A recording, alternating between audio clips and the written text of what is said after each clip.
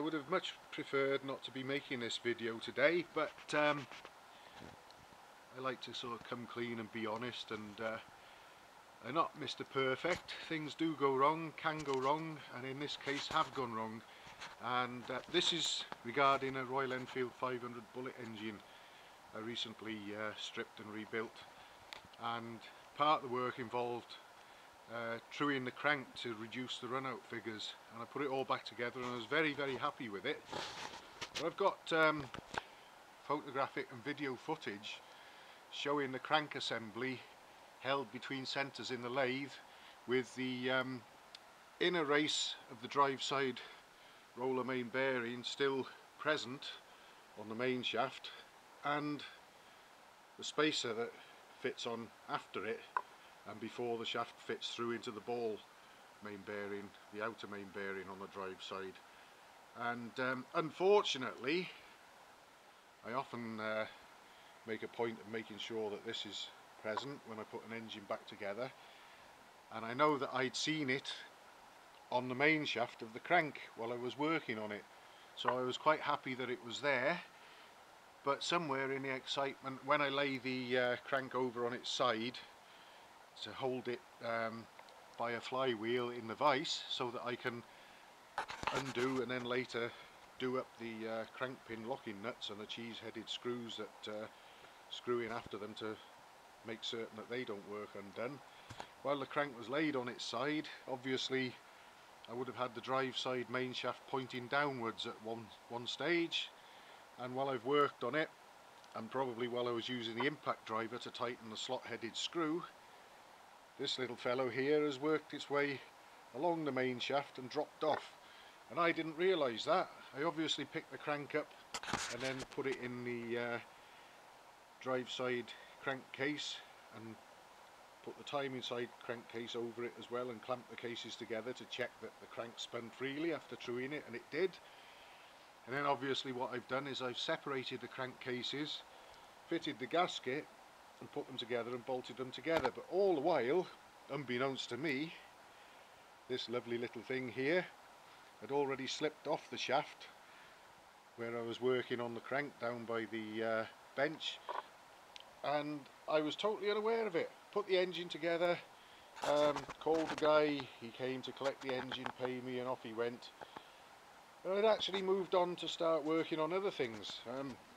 This, in fact, which has been waiting a long time, and I was going between where I've got this and the workbench up at the other end there. I got to the workbench and I just happened to look down and I saw this, and you know when you get that horrible sinking feeling? Well, I got that. I knew what it was. I checked just in case it was off a BSA crank that I've also got on the bench there, but of course it wasn't. I knew what it was, and I checked it on this shaft here, and I knew exactly where it had come from.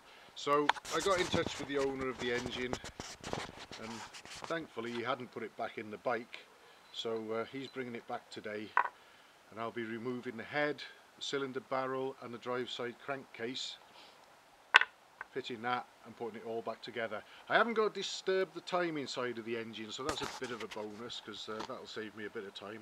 That can stay as it is, and this can go in. But while we're looking at this stuff, this is an old main shaft out of another engine I got here, and while we've got it, I thought I'd sort of discuss a bit more about this and what it does and how it works, because I have actually stripped some bullet engines where that has been missing, surprise surprise, but it really needs to be in there, because what you've got is you've got this part of the main shaft here, the drive side main shaft, is a press fit through the flywheel, through the centre of the flywheel, and there's a keyway. We've also got a key there, obviously so that it doesn't just slip in the flywheel. It's got to sort of be keyed and held firm to obviously provide the drive to the clutch when the engine's running. So it's very important that this flange on the end of the main shaft is pulled tightly into the face of the flywheel and locked and held there. Now, if this is missing, you can put everything together and the engine will spin freely as it did in the case of the one that's coming back here today.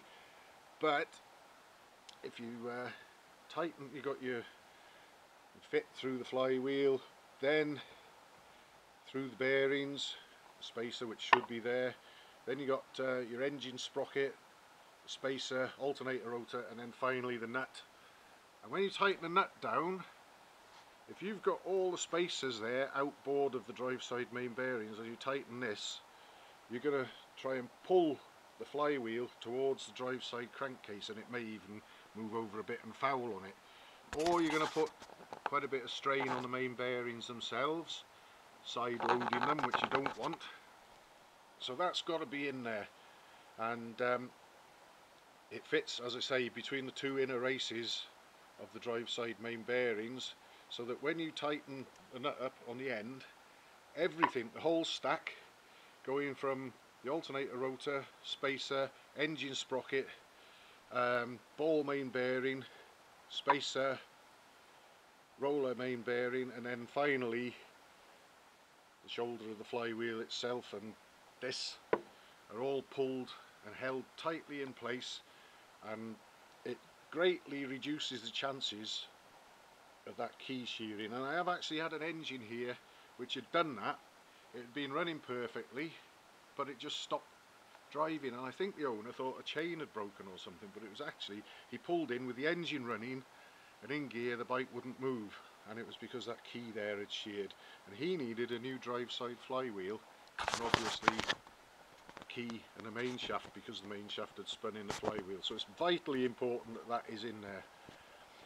It's also, as well as being rather unfortunate, at the same time it's rather lucky that I found this, and also rather lucky that the owner doesn't live too far away, and he's an understanding chap, and he hadn't put the engine back in his bike. So I'm hoping to put everything right for him in the next few hours. He's coming back with the engine, and we'll get that in there, and that'll sort it out. But I'm going to make absolutely sure, to the best of my abilities at least, that this never happens to me again. And perhaps anyone watching this video who might end up doing a similar job might also be more aware of this, and the possibility of it sliding off the main shaft when you're not looking, because it really caught me on the blind side.